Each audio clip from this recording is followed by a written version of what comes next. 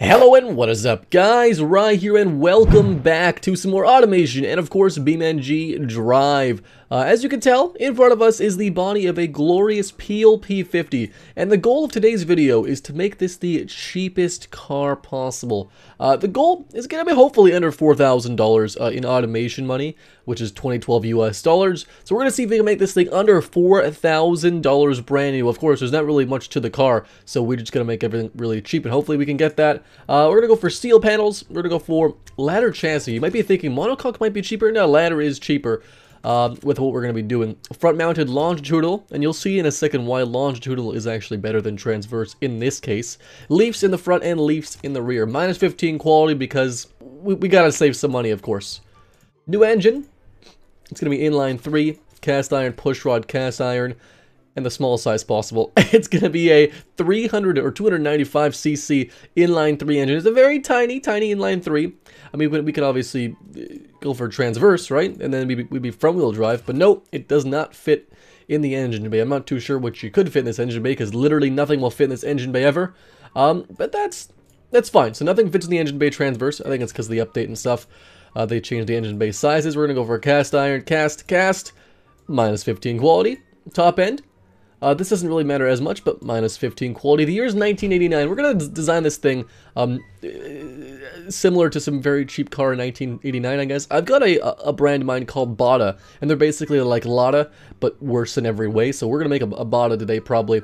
No turbos for us. We're going to go for carbureted, single barrel eco, and race intake is actually cheaper than standard intake. We don't need any. It's fine. It's fine. Fuel type, this doesn't really matter. We'll just go for like low quality fuel. We're not going to get any power to this thing anyways, to be honest.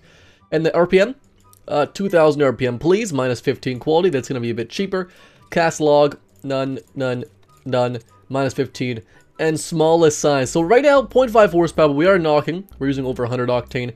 We're going to increase the fuel mixture just a bit here. So now we are up to...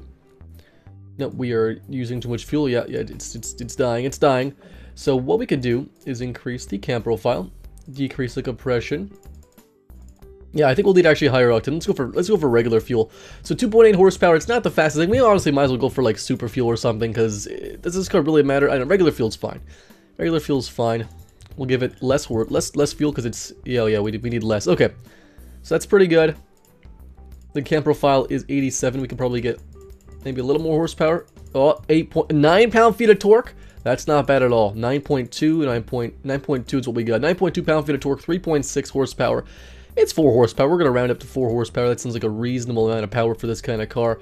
On to the body. We got two choices. This body or the tall one that fits actual human sizes. This is like a child's car. This is a human car. We're going to go for just the regular one. We can go for this. I'm not too sure what the difference is for this and that, honestly, but we'll use the regular one here. Minus 15 quality. Again, rear-wheel drive, manual 2-speed. Top speed is 52 kilometers an hour. Yeah, it's not ideal. Open diff. We can go for cross-ply or radial. They're the same cost. We'll check in a sec, but I'm pretty sure they're the same cost. We'll go for hard long life. We'll double check that in a second. Minus 15 quality. They're 45 width tires. Kind of small. it's kind of. Just a little bit small. Just a little bit. Drum SLS and SLS smallest brake sizes, 0 pad type, minus 15 quality. This car is so light the pad type actually doesn't matter, but it's cheaper to have less race pad type. No under tray, minus 15 quality. I think we'll keep it on 50 airflow for now. We'll change that for maybe later. A 1-seater basic, minus 15. None, nothing, minus 15. Everything minus 15. I know. It's a pretty simple concept. Minus 15. We'll just do we'll do a race tune and just lower the sway bars down to 0 here. Just super stiff suspension. 44 mpg. That's a highlight. That's a good thing. The cost. Oh my gosh! Right off the bat, it's 3,400. Oh my gosh! I actually wasn't expecting that. Oh, because we can play with the cooling still. I think, right? Like that affects the engineering time. 34. Okay, it affects the engineering time, or engineering time. Yeah, which I think that affects the costs now. But either way, it's still pretty dang cheap. I don't think we can get really cheaper. Can we go for smaller tires? That actually doesn't affect the cost really at all. Oh no, but the max size is up to 50 now instead of, okay, no, it's 85. Let's do the smallest tires. Smallest possible. We got, no, not 65. It should be, were we in 45 before? There's 34, 60. We are just at 45. Come on, what's happening, game? No? Are we at 30? 3420. I'll fix that. I don't know what the issue is. We'll fix that. But the car, it's pretty much done. I think 3400 is the best we can really get, just by doing everything I know to get it cheaper. It's a 2-speed manual, for crying out loud. I wish we could do 1-speed, but sadly a 2-speed is all we can really get. Come on, let's go like this. Can we bring it down here to here? 85 only. 85 only. That's a little weird, not gonna lie. 65. I'll play around with this. Is Chunky? Chunky offers actually... Medium compact's actually cheaper. 3420 still. I'll do some tinkering and I'll fix that. I'm not too sure why that's the issue. The front tires blew out. Yeah, that's fine. They're still going to work in BeamNG. This car weighs only 597 pounds. So what I'm going to do, guys, I want to see how this car drives in BeamNG really badly. Is it terrible? Does it even run? Look at those rubber band tires. I'm not even sure. Can this thing do tricks? I don't know at this point. We're going to hop into BeamNG right after I design this car in a short time lapse. It's going to be a really quick design today. I know, it's a quick video today. Sit back, relax, guys, and of course, I hope you enjoy. And finally, we're designing our very, very cheap automation car. At the beginning, I'm just changing the texture to leather, working on one single headlight similar to the actual PLP50, and I did shape the body just a little bit, making it smaller and hopefully a little cheaper.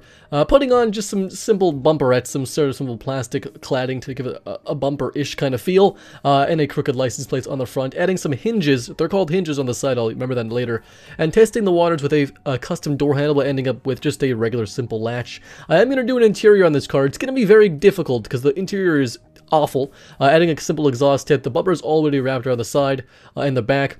Steering wheel, super simple, just some sort of 2-spoke steering wheel design from right out of the 80s, because this car is 1989 after all. It's got to have some modern features, adding a quick custom dashboard that we're making. It's not going to have any dials or gauges because it just doesn't need it. This car only goes 50 kilometers an hour. One simple seat in the middle, a gear shifter on the actual wheel well, which will get changed later on, adding a steering column, having two sort of shifters, or you know, a turn signal stock or a windshield wiper stock on the side, which actually will be used as the throttle and the brake. Adding some door cards, some door handles on the inside, and a few touches to the inside, such as footwell areas. I don't know what to call it, just a footwell area. Adding the back to block off the trunk that we're going to have, and just tweaking some things like the dash, adding some more details to the doors. And finally, with the name of it's a Bada branded car, the A30 is the name, adding some taillights that are going to be simple, and doing some things, tweaking it on the back of the car. We're going to cut our own custom trunk after we add some Bada scripture. It's going to have the Bada badging on the back, obviously. So the back is done, the front is done, the sides are just about done. Tweaking the colors and the wheels, and changing the window tint, adding some new turn signals, and making the rear turn signals work. So in front of us is the 1989, the Bada A30.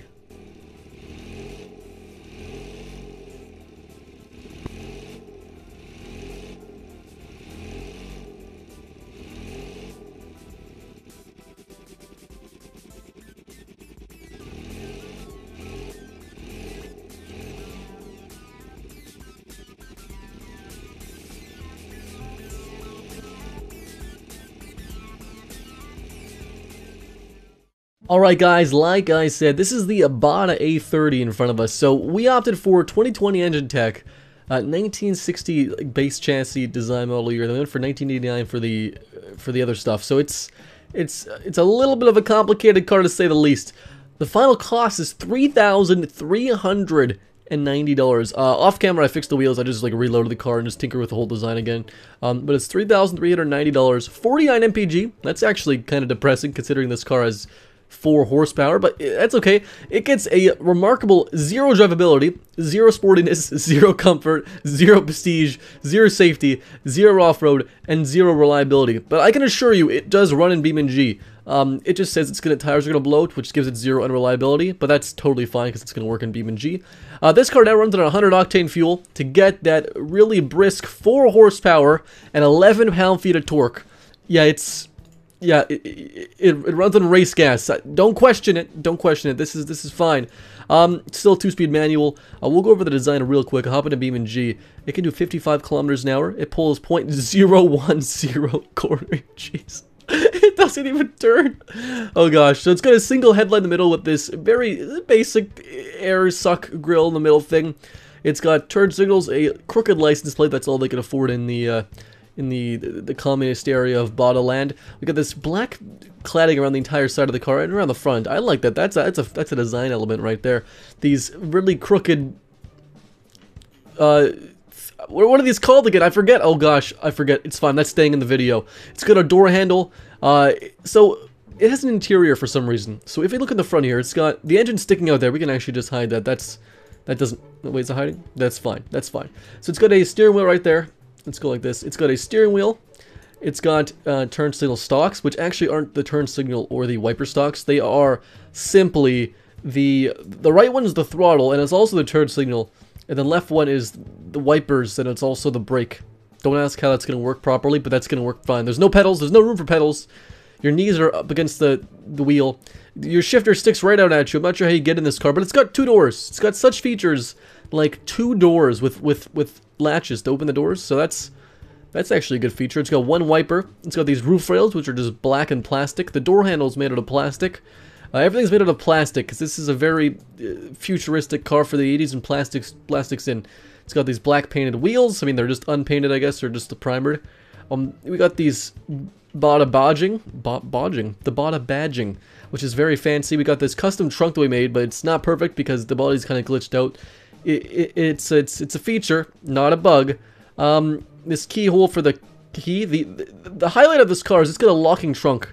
That's the highlight of this entire car. You get a trunk, it locks. You can store about 3 boxes of cereal in the back, or maybe a gallon of milk. I'm not too sure what you're storing in your Bada. That's up to you. Look at those door handle levers. Look at the interior. The interior is, there's no speedo gauge. You don't need that. You don't need a speedometer. You don't need a fuel gauge. You don't need any dummy lights for your car. It's all fine. All that's left to do is hop in BeamNG, and I want to compare this thing to a couple of my other cars and just see how terrible this thing is in comparison. It doesn't pull even 0.1 Gs. We'll see. So see you guys in BeamNG in just a second. Now we're in BeamNG.Drive with the Bada A30, and it is so quirky looking, man. It's super loud too. We're gonna just stay back. Look at the exhaust. Look at that. It doesn't even go far out. It just goes like right next to the passenger compartment. I love that. It is. We've got a 0 to 60 timer up here, and that's a little bit. Yeah, we're not gonna get that in this thing. It looks pretty good in BeamNG, actually, surprisingly quite good. The interior looks pretty. Everything looks kind of good. This is actually one of my favorite BeamNG looking cars. Let's go to first person here, or third person, I guess, and just take it for a bit of a drive. Yeah, it doesn't really. It struggles over these. It doesn't even make it over these. Look at this. The suspension is totally trashed. After the entire body's just jiggling. That's fine. I actually haven't even tested this car at all, and I'm not surprised that it's not doing well. But it actually handles kind of okay, because it's just such a small wheelbase if we just ramp it up here. And it's fine. Look at that. It's actually, oh my gosh, it's just pouring smoke. That's totally fine. It's like a train. Yeah, it looks fine. Can I climb this incline? I can't. Well, the other one. Can I even do the other one? Oh gosh. Come on, let's just stay in cinematic, because cinematic's just cool. Come on. Nope. Let's try it. Look at that. Look at that. That is pure pulling power. This is basically a Cummins in a PLP 50. Look at that. Look at that difference in size. Look at that. Let's hop into the van real quick. Spin the tires here as one does. Do a quick safety test. This thing's got 0 safety. Let's see how it fares. I think that was a success if you ask me. Where's the car? No one knows. Oh, there it is. Oh gosh. It pushes it like nothing. Oh god. Oh gosh. Does it still work? It still runs.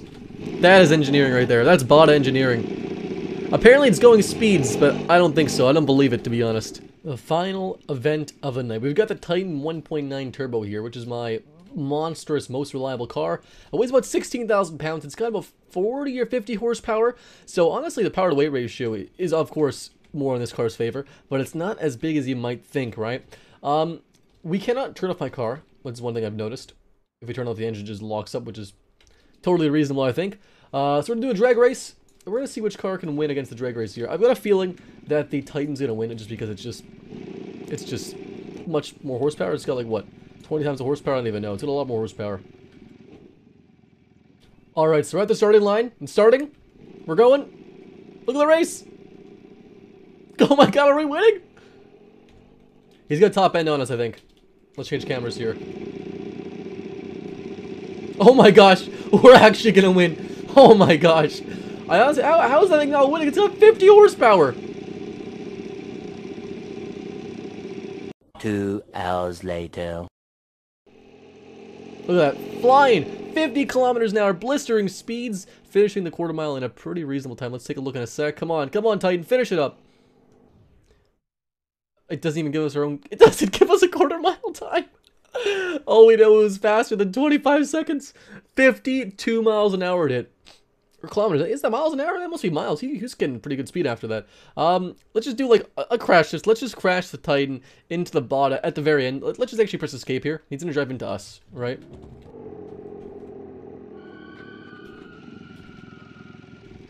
Man, that thing is terrible at braking.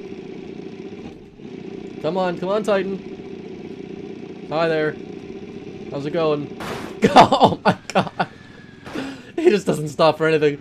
Yeah, you're not walking away from that one. It still runs though. And it still drives. No, it does not drive. Man, that Titan is just 40 kilometers an hour. That's, let's just hold on. I don't know. It's just doing its auto stuff. That's fine. That was, I don't think this is, that was a successful episode, I think. Let's just respawn it. That was a success, I feel like. So we managed to make the cheapest car possible. $30,990 was the final cost. Let me know if you could beat that for your actual sale price in automation. If you can't, let me know in the comments. Let me know what sale price you hit. The material cost is like just over $1,000, very cheap.